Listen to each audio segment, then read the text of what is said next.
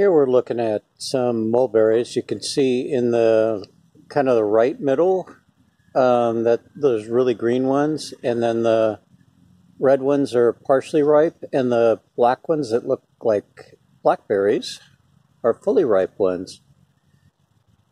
And just looking around the tree here, bunch. Tree has gone a little bit crazy this year. Lots and lots. Ouch.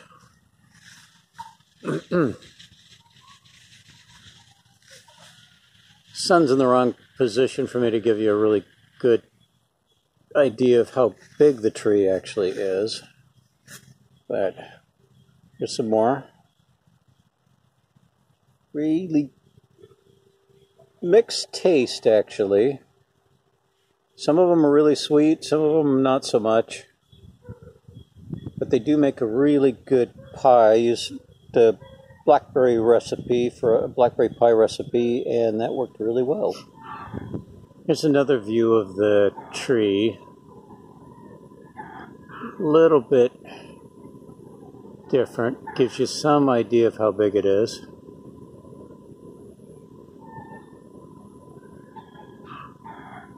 There's something about picking the berries that just feels like a connection to deep time.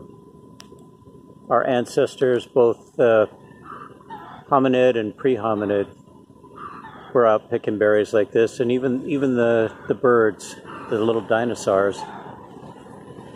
So here's about 5 minutes worth of work on the plant, and that's the third one I've done like that so far, and that'll last me about 3 days of breakfast. Guess I'm gonna have to just pick some more. There's so many on there. Here's one of the beetles that likes the berries as well. Every once in a while you grab what you think is a berry, and it turns out to be a beetle, which has made all of us very uncomfortable at times. But they're harmless. They're cute though.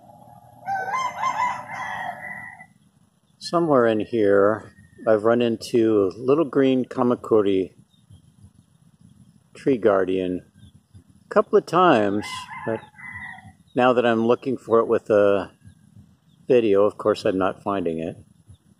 Did find a little boonie bee, but that won't hold still long enough for me to video. Guess you'll just have to believe me.